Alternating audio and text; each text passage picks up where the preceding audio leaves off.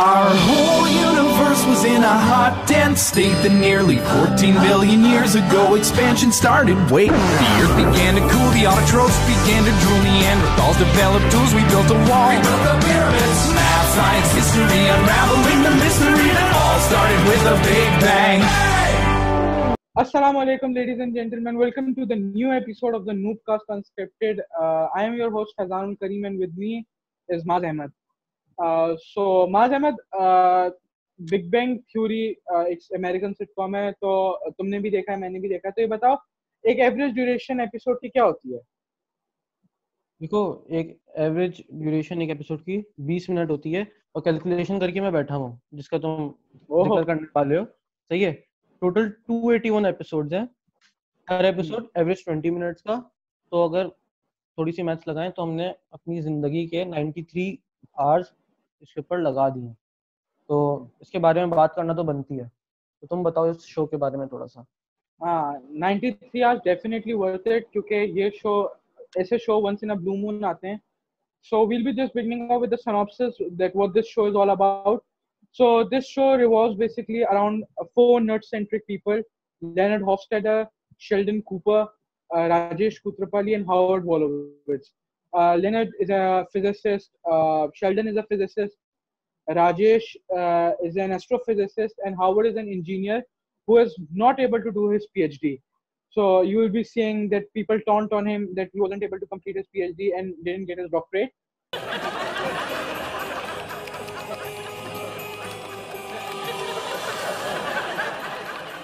All right, just a few more feet, and here we are, gentlemen. So this is their story, and the first episode starts when a young girl from Nebraska named Penny shifts to the neighborhood of Leonard and Sheldon. Leonard and Sheldon basically are roommates. So the story begins that how Leonard is distracted, and of course subplot भी बहुत ज़्यादा है इसमें.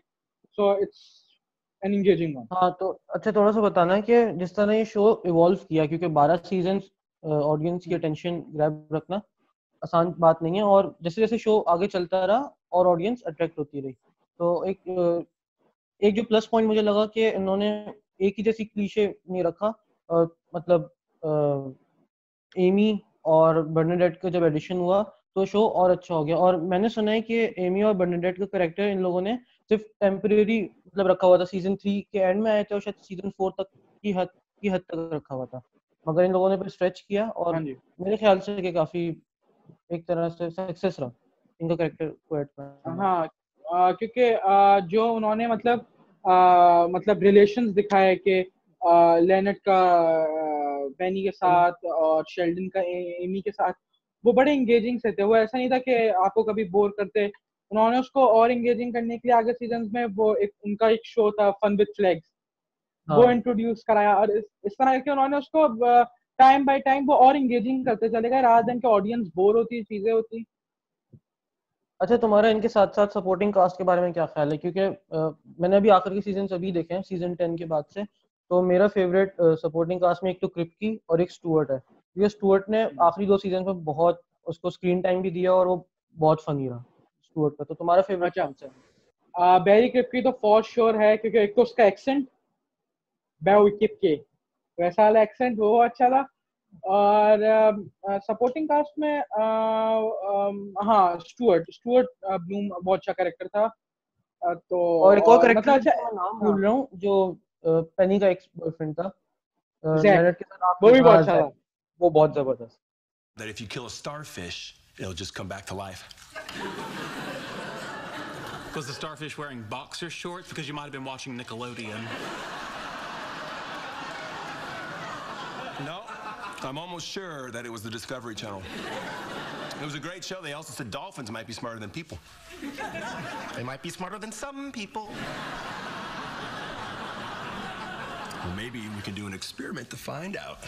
That's easy enough. We'd need a large tank of water, a hoop to jump through, and a bucket of whatever bite-sized treats you find tasty.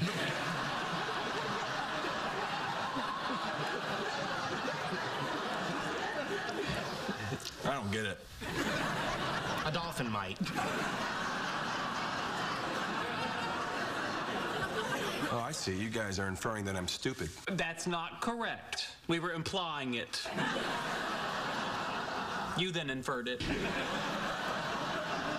उसको वो आखिरी season में भी उसको काफी अच्छा दिखाया।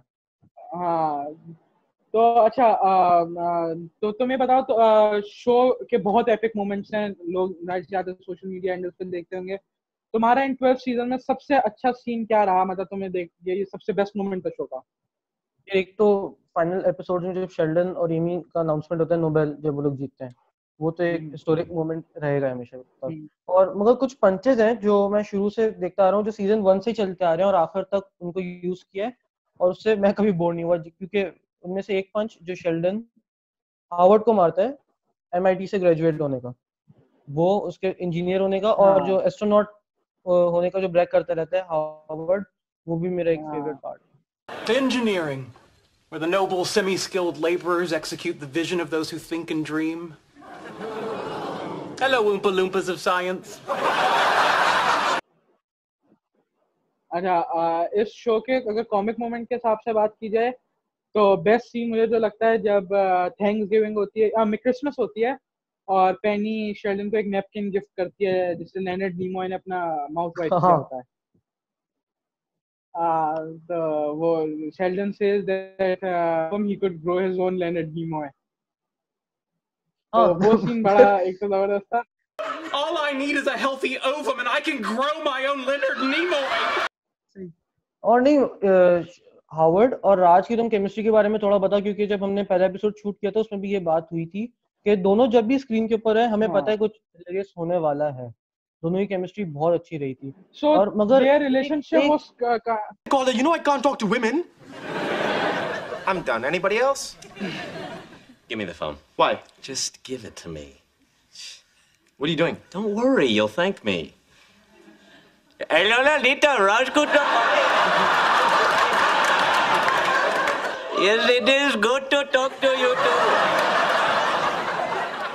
So, what are you wearing? Oh, not important. So, anyhow, when would you like to meet? Friday works for me. And I'll call you at a time and place. But in the meantime, keep it real, babe. हाँ, मैं एक point था कि show में सब कोई मुझे plot whole वैसे तो मैंने आइडेंटिफाई किया नहीं, मगर आखिर में जो उन्होंने राज का जो स्टोरी है उसको थोड़ा इनकम्प्लीट रखा, इसके बारे में थोड़े से एतराज़ात हैं। मुझे भी यही था कि राज की स्टोरी एटलीस्ट कंप्लीट होनी चाहिए थी। हार्वर्ड की स्टोरी कंप्लीट हो गई कि लेनर्ड शेल्डन ने उसे ऑन स्टेज कहा astronaut Harvard वॉलविट्ज, so his story was completed.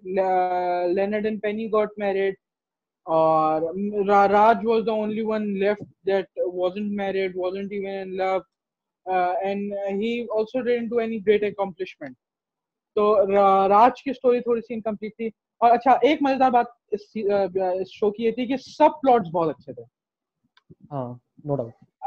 Will Wheaton वाला सब प्लॉट वो बहुत अच्छा था, और जैक का सब प्लॉट वो बहुत फनी था। सब प्लॉट सारी फनी थे, तो ये एक बहुत अच्छी बात थी शो की। तो सीजन 13 तो ऑफ कोर्स अभी सिर्फ रूमर्स नहीं है, क्योंकि season 12 was the last season that और नहीं, सीजन 12 लास्ट सीजन होने की वजह भी मेरे ख्याल से जिम पार्सन का कैरेक्टर ही बना था। कि मैंने सुना उसको एक इंटरव्यू में वो कह रहा था कि as he was growing old, तो it was really feeling awkward. और तुमने नोटिस भी किया होगा कि आखिर की जो सीजन से 11 के बाद से 12 में भी कि शेल्डन का कैरेक्टर थोड़ा सा ऑफ लगा, क्योंकि जिस तरह वो शर्ट्स वगैरह पहनता है और एक बॉयज सा लुक है, मगर जिस तरह जिम पार्सन्स अब एज उसकी 40 क्रॉस कर रही है, तो काफी ऑड लग रहा था।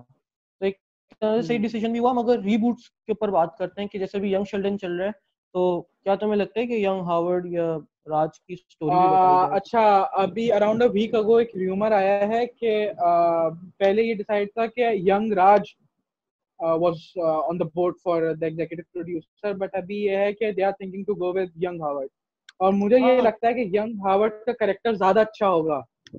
सही, और क्योंकि उसके जो पंचेस वगैरह मुझे सबसे फनी कैरेक्टर हार्वर्ड का ही लगता है अगर बताऊं तो। और एक बात ये कि बहुत सारी प्लॉट्स हैं जो कि अभी भी डिस्कवर करना बाकी है, जैसे हार्वर्ड के फादर के बारे में कभी सच पता नहीं चला, तो वो स्टोरी थोड़ी इंटरेस्टिंग होगी। और वो 18 के एज में उन्होंने वो क्या लेटर लिखा था हावर्ड को, जो हावर्ड ने वो जला दिया था, नहीं पढ़ा ना किसी वो ने भी भी? एक मिस्ट्री। हाँ एक हाँ मिस्ट्री वो है वो। रिवील नहीं किया। सही।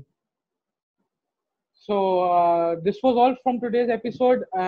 We gave it a thought that we should discuss series that we think people should watch, क्योंकि ऐसी series बहुत कम बनती हैं, and we think that people should give this a watch as well. So thank you so much for joining us today, and if you do like this episode, share it with your friends and family, and subscribe to our YouTube channel. Thank you so much. Allah Hafiz.